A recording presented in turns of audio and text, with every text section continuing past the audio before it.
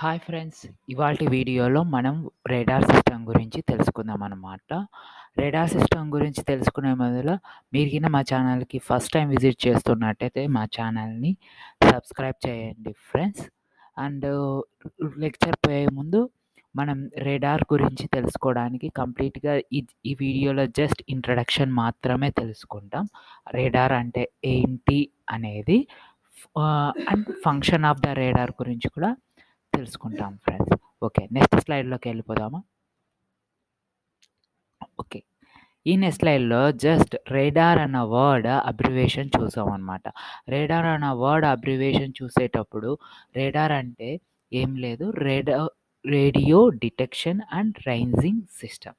ఈ two words కన్సిస్టెన్స్తోనే radar అనేది introduce అనేది అనమాట.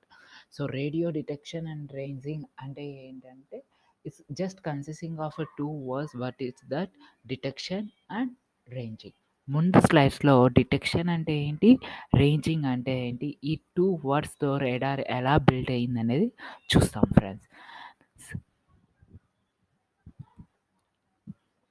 నెక్స్ట్ ఈ స్లైడ్లో జస్ట్ రేడార్ సిస్టమ్ అంటే ఏంటో అనేది చూస్తున్నాం అనమాట. ముందుగా రేడార్ సిస్టమ్ అంటే ఏం లేదు, it's just basically electromagnetic system which is used to detect the location and the distance of the object from the point where the radar is placed. ఇప్పుడు ఒక టార్గెట్ ఏదో ఒకటి అనుకోండి, మన టార్గెట్ వచ్చేసి ఒక ఆబ్జెక్ట్ అనుకుంటున్నాం. పక్కన ఫిగర్లో చూడండి, ఇక్కడ వచ్చేసి సెండర్ అనేది రేడార్ ద్వారా రేడియో సిగ్నల్స్ని ట్రాన్స్మిట్ చేశారనమాట. అక్కడ మన ఆబ్జెక్ట్ అనేది whether it be A moving object or non moving object, just అది ఉందా లేదా అని కూడా మనం ఈ వేవ్స్ ద్వారా పంపించి తెలుసుకోవచ్చు అనమాట. సపోజ్ ఏమి చూసి కనిపెట్టచ్చు కదా అని అనుకోవచ్చు మనం, బట్ కొన్ని ప్లేసెస్ ఉంటాయి కదా మనం తొంగి చూడలేము. సపోజ్ ఒక హ్యూమన్ వెళ్ళలేని ప్లేసెస్ ఉంటాయన్నమాట. అక్కడ ఆబ్జెక్ట్ పడింది అనుకోండి, అక్కడ ఆబ్జెక్ట్ ఉందా లేదా అనేది ఫస్ట్ మనం డిటెక్ట్ చేసుకోవడానికి ఏం యూజ్ చేయొచ్చు అంటే వేవ్స్ మాత్రమే పోతావు అనమాట. ఆ వేవ్స్ కూడా ఎలక్ట్రోమాగ్నెటిక్ వేవ్స్ అనమాట.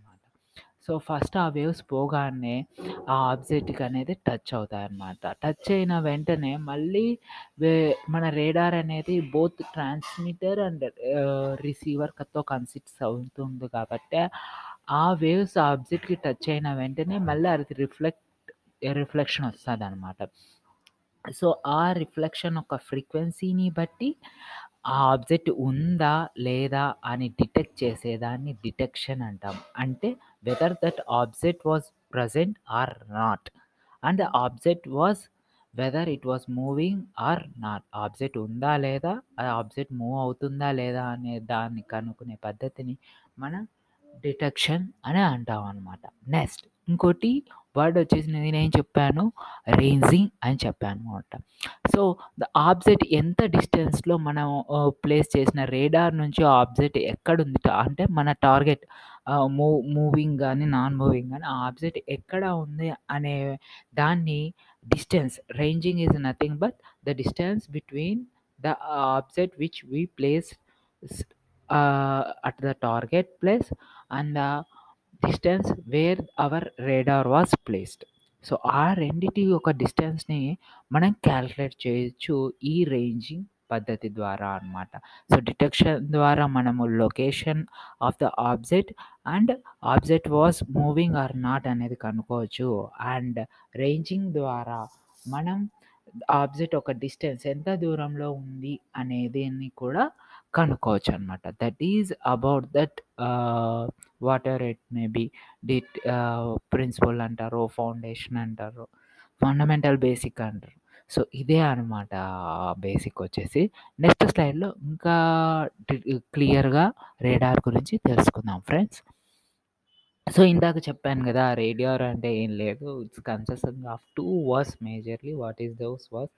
Detection and ranging. Through detection we can find that whether that object was moving or not we can find, and the object was present or not we can find with the help of that radar system.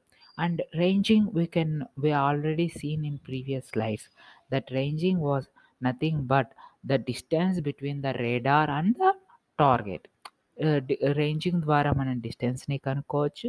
Detection ద్వారా మనం ఏం కనుక్కోవచ్చు weather that object అనేది present అయ్యిందా లేదా అనేది detection ద్వారా మనం కనుగొనవచ్చు. త్రూ దీస్ 2 ప్రాసెస్ అంటే ఈ 2 ప్రాసెస్ కంబైన్డ్ అయ్యి ద్వారా మనం దాన్ని రాడార్ సిస్టమ్ అని అంటాం ఫ్రెండ్స్. నెక్స్ట్ స్లైడ్‌లో ఇంకొంచెం క్లియర్‌గా రాడార్ గురించి తెలుసుకుందాం. సో, నెక్స్ట్ వచ్చేసి కండీషన్స్. మామూలుగా నేను చెప్పాను కదా! ఎలాంటి కండిషన్స్‌లో మనం రాడార్స్‌ని యూజ్ చేయొచ్చంటే, ఎలాంటి కండిషన్స్ అయినా అంటే which was not possible for our human I. అంటే మనం మనుషులు వెళ్ళలేని చోటు, మనుషులు చూడలేని చోటు కు కూడా కండిషన్స్‌లో కూడా ఈ రాడార్ అనేది వర్క్ అవుతుందనమాట.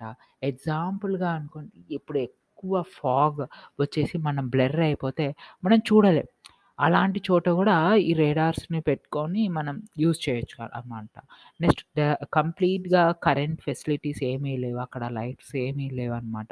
అక్కడ సన్ రేస్ కూడా వెళ్ళదు. సో, అలాంటి ప్లేస్‌లలో మనము ఒక వస్తువు కానీ, ఒక మనిషి కానీ ఉన్నాడా లేదా అని ఎలా డిటెక్ట్ చేస్తాం? Through this radar waves. And climatic conditions ఒక్కొక్కసారి చెప్పలేం కదా! ఎక్కువ రెయినీ అవుతుంటాయి. సో, అలాంటి కండిషన్స్‌లో కూడా మనం ఈ రాడార్స్‌ని యూజ్ చేయొచ్చు. సో, కొన్ని కండిషన్స్ ఉంటాయి. మనం మనుషులు వెళ్ళలేని చోటు. సో, అలాంటి కండిషన్స్‌లో మనం ఈ రాడార్‌ని యూజ్ చేస్తామనమాట. అందుకనే రాడార్‌ని కనిపెట్టారు. సో, ఇంకొంచెం డెప్త్‌గా రాడార్ గురించి తెలుసుకుందాం. సో, రాడార్ అనేది ఎప్పుడు డెవలప్ చేశారంటే 1930స్ జస్ట్ 40స్‌లో అంటే just before world war 2 use చేశారనమాట.